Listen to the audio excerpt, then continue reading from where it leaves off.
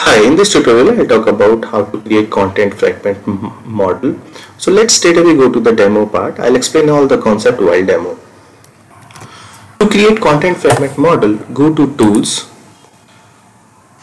assets and this content fragment model.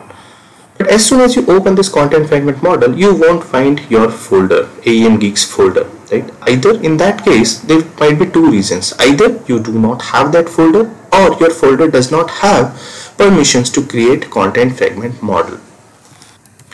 So you don't see any create button here. So that means you cannot create your folder from here to keep content fragment model.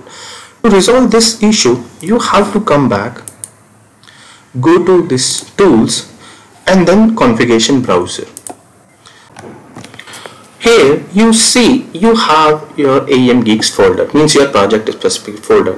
But now you must have a question, if I have this folder, then why this folder was not visible there while creating content fragment model? So reason is your folder is not allowed to create content fragment models. To resolve that, just go to properties and you will find this content fragment model checkbox. You have to check this. Now your folder will have allow to create content fragment models. Save. If you do not find your project specific folder here, suppose you are using old code base and at that time content fragment were not there, so you can create your own folder from here. Okay, I have updated my folder. Now go back,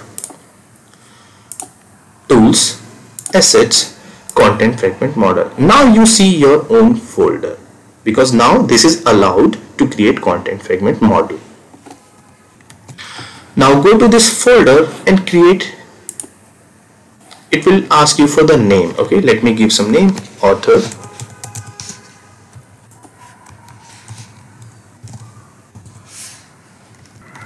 So I'm creating author content fragment model. Just create.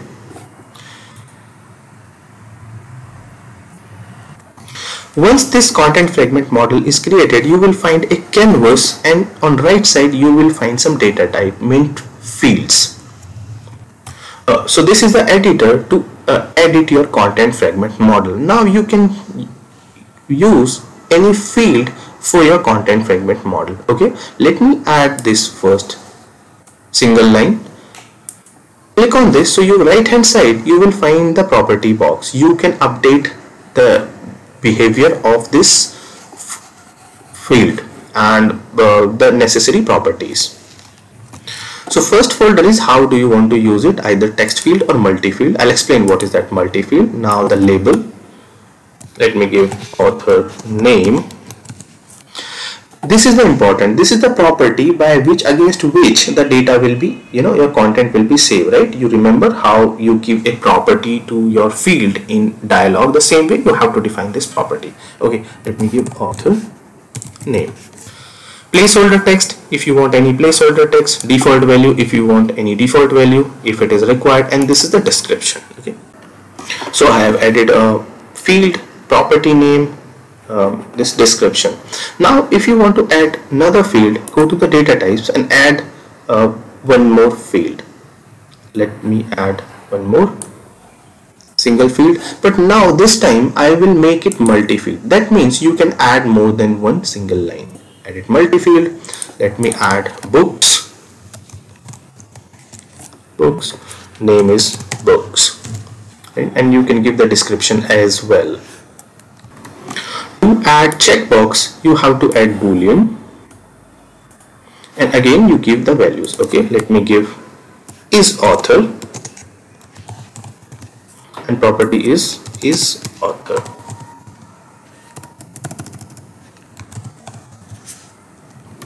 You can give the default value is checked or unchecked. I'm keeping it unchecked, and you can give the description as well. I'm trying to match this with our author component which I created when I explain you multi-field. Okay, let me add a date field, published date.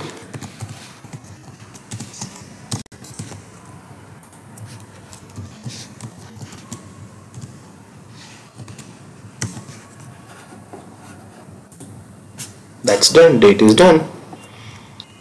And how will you add drop down? There is a field enumeration. Add this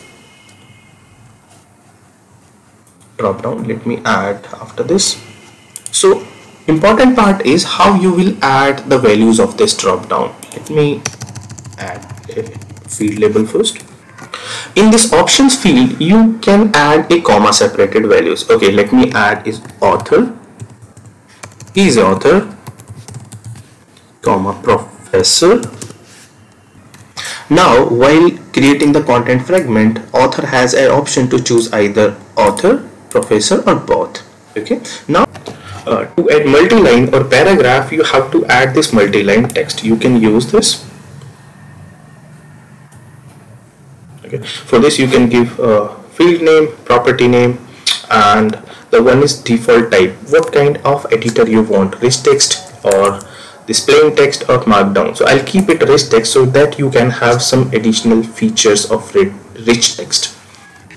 So once you are done with the fields, you can save.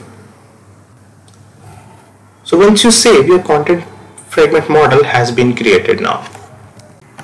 Now you must have a question, where my content fragment model store? So these are stored in your project specific folder inside conf folder. So go to the CRXD. Go for conf, my project specific folder, settings, DAM and content fragment model. Inside models you will find your recent model what we created. So all your content fragment model store in conf folder and your project specific folder. I hope you understood. If you have any question, please do comment. Thank you.